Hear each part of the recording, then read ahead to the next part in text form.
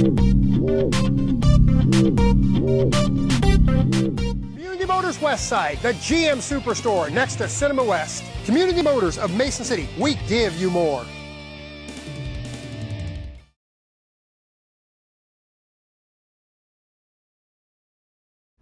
I think the concern from the health contingency constituents would be that even if, why would anybody want a company, why would anyone want toxic emissions happening in their community? Why would they? Because it's a cumulative effect that you're worried about. The emissions coming out the stack at one point in time might meet EPA standards, but EPA standards aren't really set to control long-term health of your child.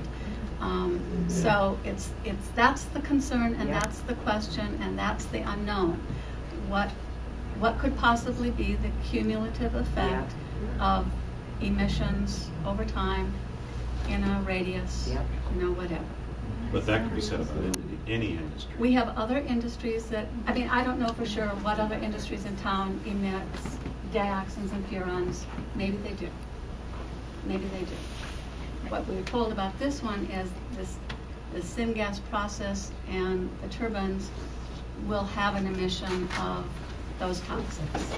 And that's because we were told in the beginning there weren't going to be any, and then all of a sudden they changed their mind and said there was going to be. So that's the concern I'm hearing. Yeah. I'm sorry, guys. I have to go to another